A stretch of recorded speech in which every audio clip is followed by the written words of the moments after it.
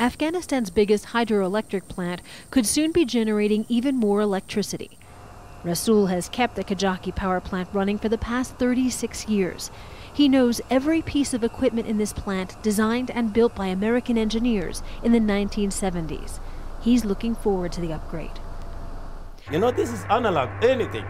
Now analog's gone. Now we will replace by digital.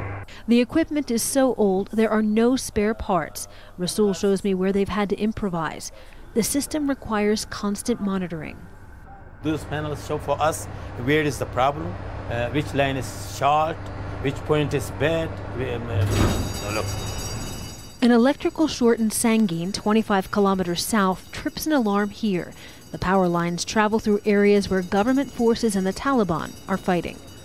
We're very close to the front lines, the dam just here, and this whole valley here is controlled by the Taliban. But they're not likely to try and interrupt the progress here because they want the power too. The Taliban takes about half of the 30 megawatts of power the plant generates. They are taking this power and taking the tax from the people. The plant could generate an additional 18 megawatts of power when turbine 2 is installed. 4,000 NATO soldiers moved the components of the turbine through Taliban-held areas in 2008 in a convoy 4 kilometers long.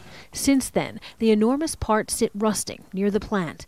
With the project now managed directly by the Afghan government rather than through the United States aid program, installation is expected soon.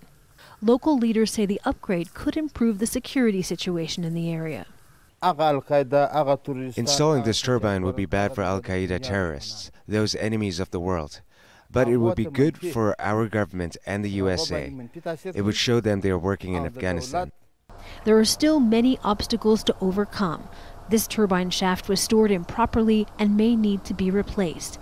But Rasul is convinced the upgrade will happen, and that this time next year he'll be learning to maintain modern equipment in this power plant built at the height of the Cold War.